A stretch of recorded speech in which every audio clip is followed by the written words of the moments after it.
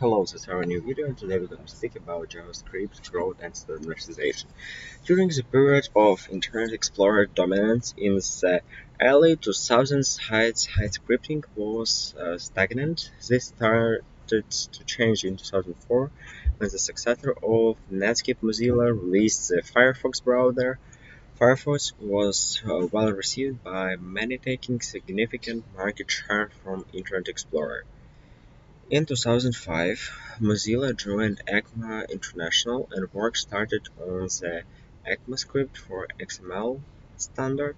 This led to Mozilla working jointly with Macromedia, later acquired by Adobe Systems, who were implementing E4X in the ActionScript 3 language, which was based on an ECMAScript for drafts. The goal became standardizing ActionScript 3 as the new ECMAScript 4. To this end, Adobe Systems released the Xamarin implementation as an open source project. However, Xamarin and ActionScript 3 were too different from established client-side scripting, and without cooperation from Microsoft, ECMAScript 4 never reached fruition. Meanwhile, very important developments were occurring in open source communities not affiliated with ECMA work. In 2005, Jesse James Garrett released a white paper in which he continued the term IaaS and described a set of technologies, of which JavaScript was the backbone, to create web applications where data can be loaded in the background, avoiding the need for full-page reloads. This sparked a renaissance period of JavaScript, spearheaded by open source libraries and the communities that formed around them.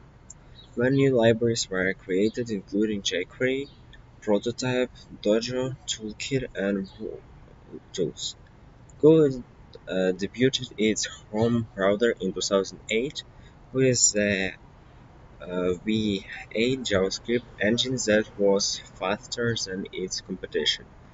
The key innovation was just-time compilation, so other browser vendors needed to overhaul their engines for JIT.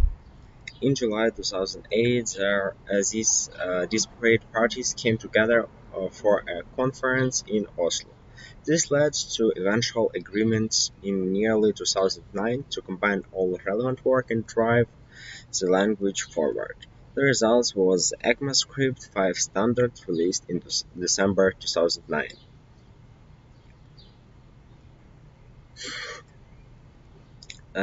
Reaching maturity. Ambitious work on the language continued for several years, culminating in an extensive collection of additions and refinements, being formalized with the publication of ECMAScript 6 in 2015.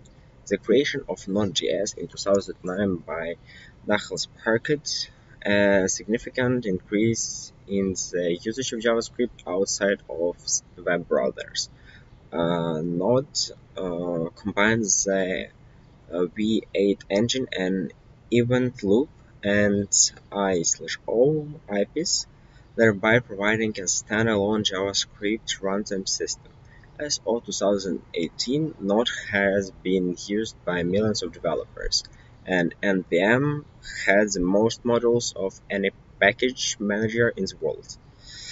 The ECMAScript draft specification is currently maintained open on GitHub, and editors are produced via regular annual snapshots.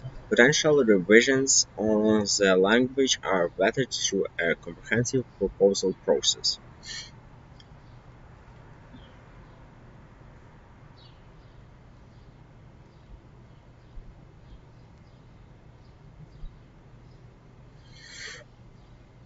Now, instead of edition number, developers check the status of upcoming features individually. The current JavaScript ecosystem has many libraries and frameworks, established programming practices, and substantial usage of JavaScript outside of web browsers. Plus, with the rise of single-page applications, and other JavaScript-heavy websites. Several transpilers have been created to aid the development process. Trademark. JavaScript is a trademark of Oracle Corporation in the United States. Exam Website client-side usage. JavaScript is the dominant client scripting language of the web, with 98% of all websites using it for this purpose. Scripts are embedded in or included from HTML documents and interact with DOM. All major web browsers have a built-in JavaScript engine that executes the code on the user's device. Examples of scripted behavior: loading new web page content without reloading the page via Ajax or a WebSocket. For example, users of social media can send and receive messages without leaving the current page. Web page animations such as fading objects in and out, resizing and moving them, playing browser games, controlling the playback of streaming media, generating pop-up ads, validating input values of a web form before the data is sent to a web server. Logging data about the user's behaviors and sending it to a server. The website owner can use this data for analytics, ad tracking, and personalization, redirecting a user to another page. Libraries and frameworks. Over 90% of websites use a third-party JavaScript library or web framework for their client-side scripting. jQuery is by far the most popular library used by over 75% of the websites. Facebook created the React library for its website and later released it as open source. Other sites, including Twitter, now use it. Likewise, the Angular framework created by Google for its websites, including YouTube and Gmail, is now an open source project used by others. In contrast, the term Vanilla.js has been coined for websites not using any libraries or frameworks, instead relying entirely on standard JavaScript functionality. Uh, Other usage. The use of JavaScript has expanded beyond its web browser roots. JavaScript engines are now embedded in a variety of other software systems, both for server-side, website deployments, and non-browser applications. Initial attempts at promoting server-side JavaScript usage were Netscape Enterprise Server and Microsoft's Internet Information Service, but there were small niches. Server-side usage eventually started to grow in the late 2000s with the creation of Node.js and other approaches. Electron, Cordova, React Native, and other application frameworks have been used to create many applications with behavior implemented in JavaScript.